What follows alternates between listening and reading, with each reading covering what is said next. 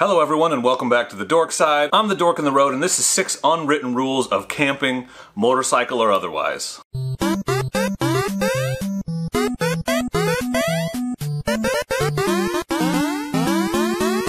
I'm the Dork in the Road and I want to be your internet riding buddy and camping buddy, so please consider subscribing. I've been camping pretty much my whole life with tons of different people, lots of different places and scenarios, big groups, small groups, by myself, whatever. And through that time, I've discovered what I'm sure many of you fellow campers have discovered. There are just some sort of universal rules that everyone seems to know about, but they aren't like written down or talked about. They just sort of are out there. It's just sort of part of the experience. And so I thought it would be fun to make a video where we talk about them. Maybe I'll help some of you new campers be prepared to walk the walk, as it were, and also you experienced campers be like, oh yeah, that totally happens. So these are 6 universal unwritten rules of camping. Rule number 1, food, drinks, and snacks are to be shared. It never fails. If you have a bag of gummy worms, someone will ask for a handful. If you have a 6-pack of beer, someone's gonna want to try it. If you're making hot dogs or sausages for dinner, inevitably if you have an extra, somebody else will ask for it, or really what you should be doing is planning to share those things with other people. Camping is a communal group experience. You share gear, you share a fire, and with that comes sharing the food and drinks and snacks that you bring. So most camping trips I've been on, everyone's sort of like, hey, I've got these granola bars, does anyone want one? Everyone kind of shares collectively. So bring extra, be prepared to share your food, drinks, and snacks with the people that you're camping with, and know that if someone is camping with you and they have a snack or a drink that looks intriguing, it's probably okay to ask if they're interested in sharing, because for the most part, when you go camping, that's kind of the way people operate, in my experience. I'm not saying necessarily with people, brand new people you've never camped before, but if it's a group of people you're pretty familiar with, chances are they'll be willing to share some of their potato chips with you if you just ask. So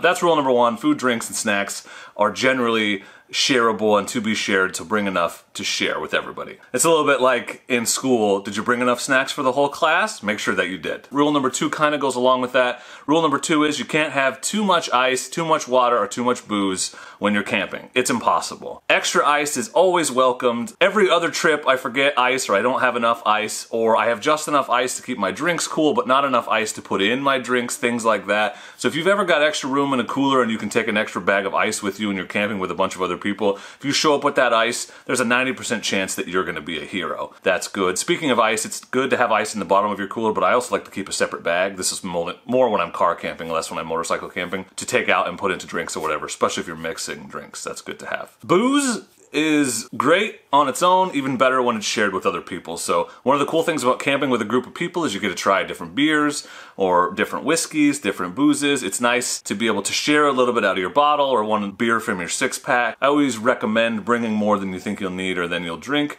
knowing that you'll probably trade a little bit back and forth and people will try out different people's things. I was just on a trip with Duck Fan and McLovin. Duck Fan brought a growler and very graciously let me try a glass of it. It was delicious. So I like to bring extra booze for that reason, because there's always somebody to share with. Just be careful if you're not sharing that you don't end up drinking all your extra booze, because that leads to the need for the third thing, which is extra water. So you can't have too much water. You need water for a lot of things when you're camping, and sometimes you bring it for cooking, but you don't realize you also need it for washing or doing dishes. It's really great to have water if you overindulge in said beverages the night before and need to hydrate up in the morning, particularly if you need to be functional on a multi-day trip. That headache, that hangover is not a good way to operate out in the woods, especially if you have to throw a helmet on and ride the next day. So I always bring extra water for that. If worse comes to worse, you get to the end of your trip and you still have water left in whatever you brought your water in, it can always get dumped on the campfire to make sure it's extra out before you leave. So you can't have too much water. It's not possible. Rule number 3 is about the campfire. And the rule is simple. Whomever makes the fire tends the fire. And I think this rule kind of works in 2 ways, because some people get really particular about a fire. If they built it, if they're the one that started it, they want to be the one to tend it. You run into enough of those people in your life and you start to just sort of leave the fire alone if you didn't make it. It tends to be that one person starts the fire and they end up tending it all night. Unless that person walks away or has to leave or whatever, and then somebody else will take over. But I haven't been in many situations where the fire was kind of communally tended. Everyone just kind of hangs back and lets the one person tend it. There's an addendum to this rule, which I like to call Rule 3A, and that is, if you camp with the same group of people a lot and you get the reputation as fire guy or fire person, nobody else will think about bringing fire things at all. They're all just going to assume, without speaking to you, that you're going to have what you need to light the fire and you're going to bring the firewood. A couple people I camp with in particular who never even think about bringing firewood because they just know I'll have it. I've just fallen into fire guy role, apparently. Rule number 3, whomever makes the fire tends the fire, and sub-rule 3A is, if you get a reputation as the person who makes the fire, be prepared to be the fire person for the rest of your life.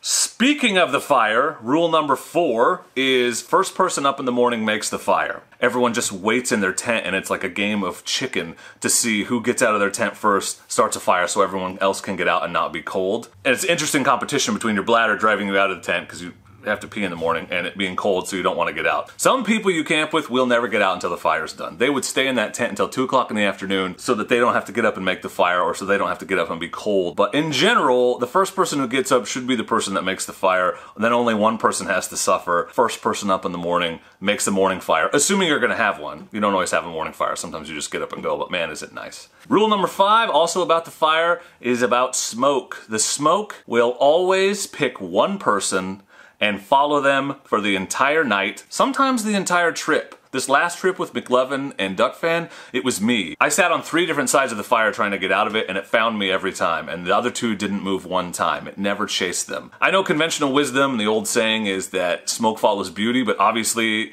in my case, that's not the case. I've found it's more that the smoke tends to just follow one person, and that person's just screwed and is going to be dodging it for the whole night or the whole trip. If it's you, have fun washing all your clothes, coming home smelling like a chimney. Smoke will pick one person and follow them. That's rule number 5. And number 6, the 6th unwritten rule of camping is if someone who stands up to pee gets up, walks away from the fire, and is standing silently facing in the other direction, don't ask them what they're doing. Don't investigate. Don't question. Avert your eyes and pretend you don't see them, because that person is probably urinating. And as the group gets more familiar with one another, the booze is flowing a little more, and or the darker it gets, that circle, the distance that people go out to stand up and pee, becomes smaller and smaller and smaller, and the next thing you know, it's dark and they're just outside the firelight behind you. So if someone stands up and walks away and doesn't say anything, just ignore it.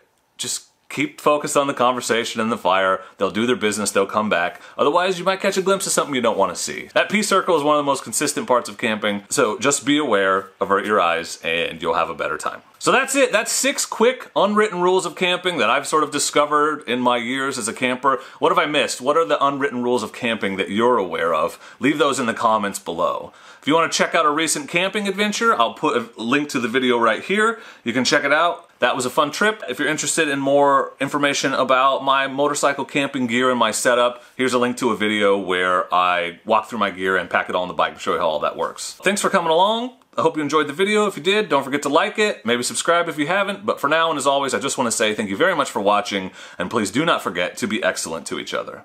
Thank you. Excellent!